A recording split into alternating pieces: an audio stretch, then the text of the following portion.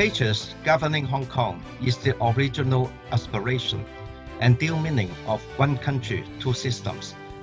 It is the basic principles that must be observed. It will help Hong Kong for developing its democratic system healthier and smoother.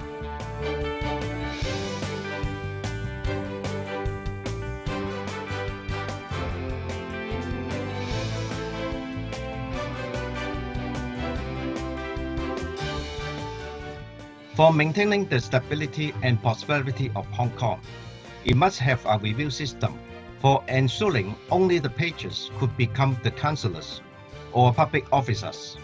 Accordingly, those anti-China and Hong Kong elements should be eliminated from the governance system.